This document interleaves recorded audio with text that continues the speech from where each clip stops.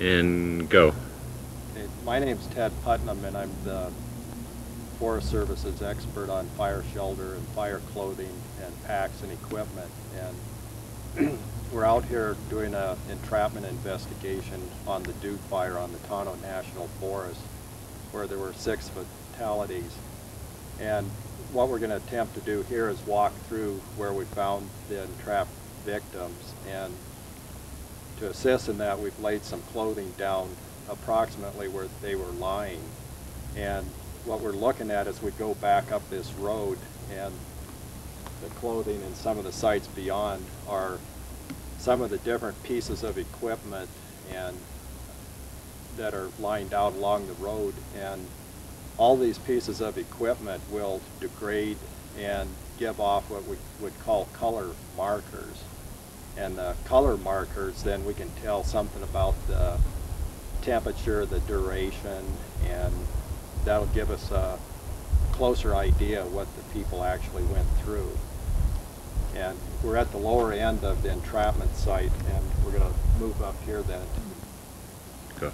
This is the site where we found the first victim, and this victim was lying face up with his head up against the log. And there wasn't any clothing in the immediate vicinity, but there is a glove down here.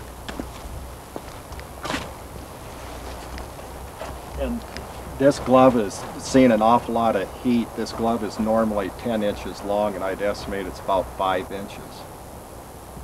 Now, so that shows a lot of heat. And with this particular glove, it's heat set both on the palm side and on the back side. And a lot of times in entrapments, you only see heat set on the back side and not the palm side. And it's actually been burnt right here where this hole is. And since it's found in a place here where there aren't any fuels, we would surmise that the person here wearing this went through a lot of heat. Okay, from here where we found the first clothing down in the creek bed, it's just a short distance up to where we found the closest fire shelter up where Hank's standing. We're going to go ahead and move on up now to that shelter and show. Now we're at the site of the first shelter, and the thing that's really unusual about this shelter and other entrapments where I've seen the shelters and equipment that's came off of them is that virtually all the foil's gone off of this. And as we'll see later, there's a trail of foil that goes on up the road as if pieces are falling off, as this, we surmise this person was moving down the road after the initial entrapment and losing pieces of foil as he went down the road.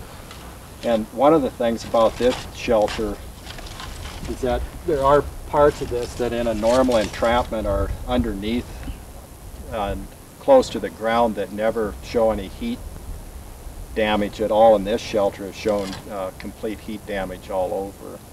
And one of the things to note on this one is there's normally a 8 by 4 foot panel on here, and it's missing from right here. And later on up the road, there is a piece then that belongs to this shelter. And from that we can surmise that the person was definitely moving from up the road and heading down. And at this point would appear to have dropped the shelter and just headed. Okay, right now we're about 150 yards above where we found the first fire shelter. And we found some tools in this area, and as you can see, the handles are completely gone off the tools, and we can't be sure that the man that ran down the road here, that was their tools, but it is an indication of how hot it got here.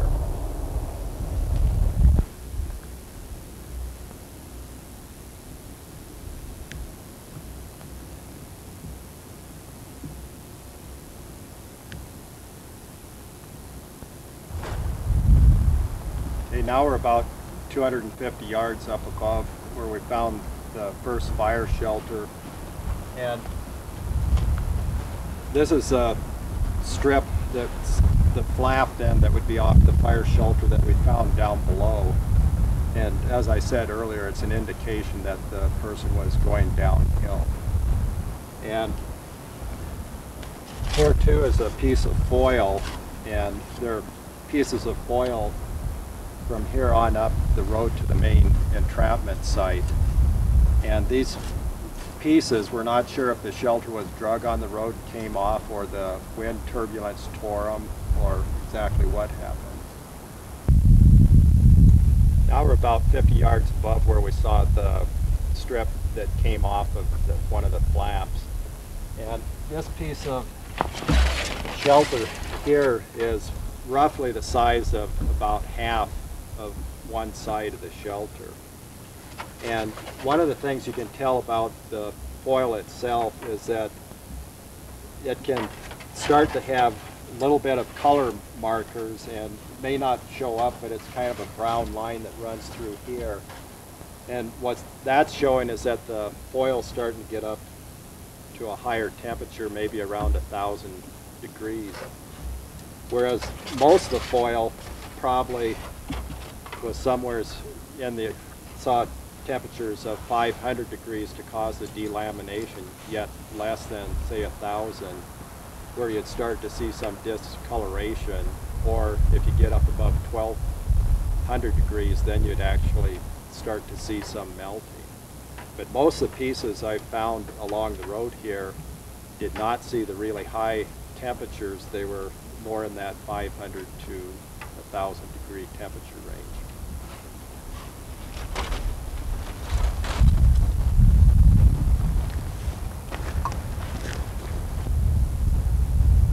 Okay, right now the view's looking back down the creek from the way we came, and what we found right here is a right and left glove. And these gloves are about like a person would have taken them up and just thrown them off down onto the ground as they were heading along in this direction. And the next thing we can see here is the pack sack. And the thing to notice about the pack sack, a lot of the thinner webbing and things like that have been melted, and yet the pack itself is pretty much is in pretty good shape, and the contents of the pack don't show any heat markers at all. There's no, like, there's paper inside and it's not brown or anything. And here we have the fire shelter. So at this person, or at this place, the person pulled the fire shelter out of the case, and as they proceeded up the road here a little bit further, we can find the inside softer plastic container and the pull ring. So at this point, the person has pulled up the fire shelter, and because of the trail that they're leaving, they're headed up the road, whereas the first victim we found was the markers were heading down the road. And here we have a hard hat, which is typical of some of the hard hats. The straps and things on the inside are melted, and the plastic things, and yet they're not, they didn't see so much heat that they're totally gone either at this point.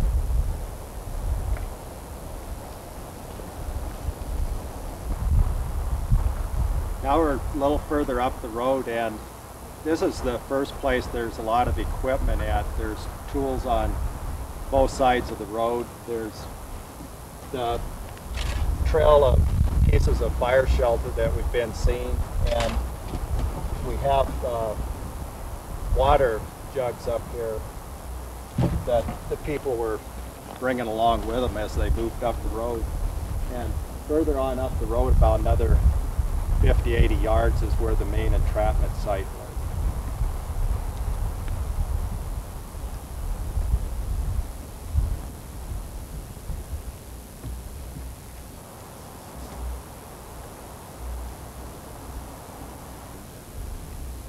They were a little further up the road now, and this is the site where two people were found under one fire shelter.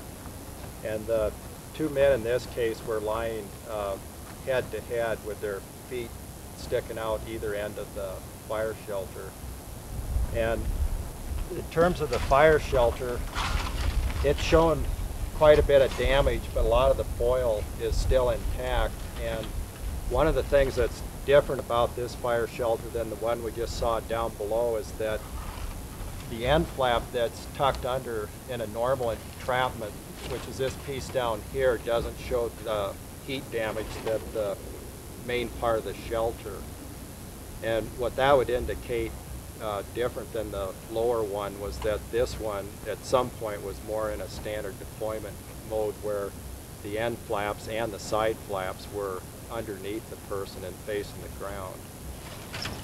The other thing that we can see here is a pair of gloves, a right and left large pair of gloves, and these gloves, unlike the ones down below, are still fairly soft and pliable.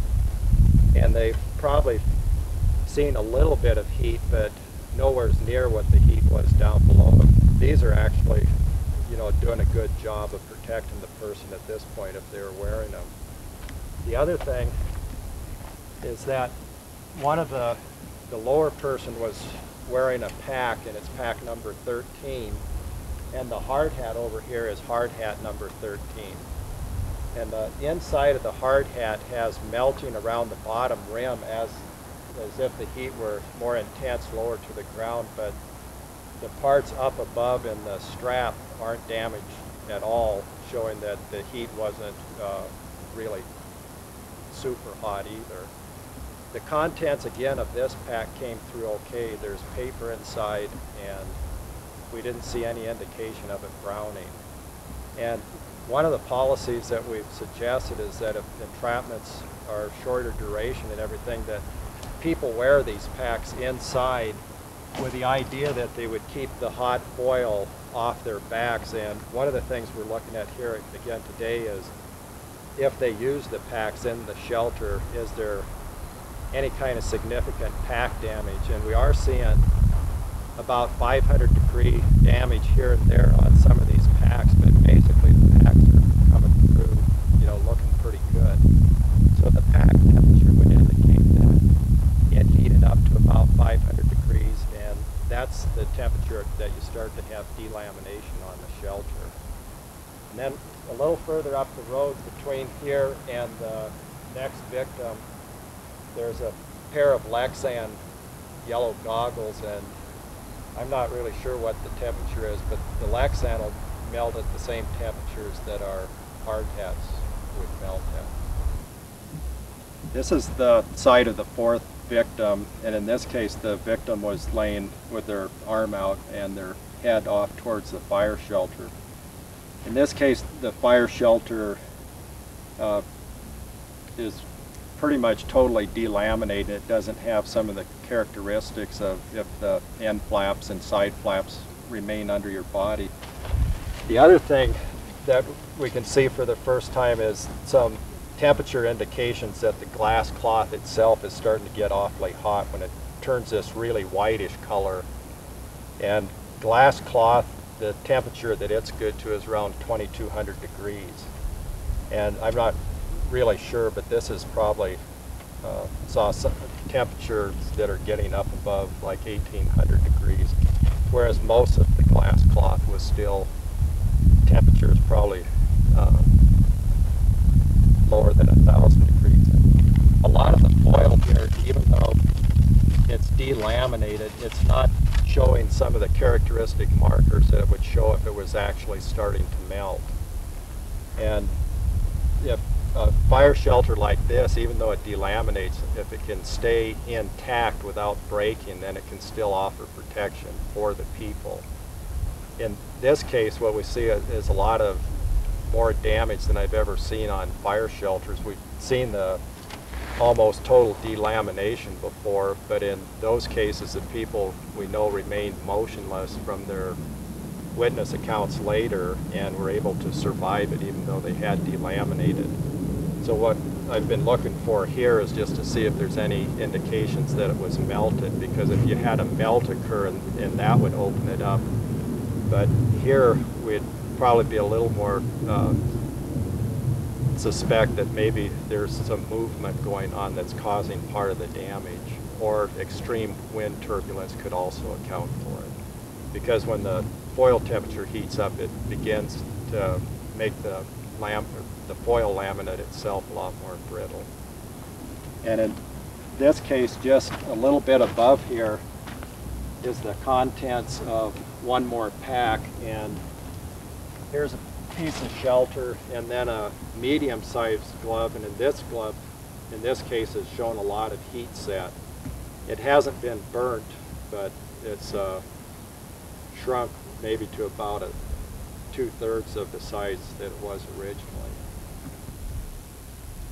This is where we found the 5th and 6th fatality victims, and the victim here was a woman, and in this case, her fire shelter, she was wearing a yellow hard hat, and it's melted to the glass cloth. That her shelter is, the foil is mostly in pretty good condition. It didn't see as much heat as the lower ones, but it is totally delaminated. And the person at this point, there's a pack number here, number 6, and again, this fire shelter, the foil itself is in a lot better shape, and almost all the pieces are here for these 2 shelters, and again, this one is totally delaminated all the way through. And just above this pack, there's another pack, number 19, and we don't know whose packs were which. And further up the road here is another fire shelter, and there is no victim associated with it. And up around the corner was the last fire shelter, and the fire shelter up on top of the hill, the shelter itself looked awfully good, and it looked like a person should have been able to survive. All the pieces were there, and the parts underneath didn't show a lot of heat. And I guess that pretty well concludes it.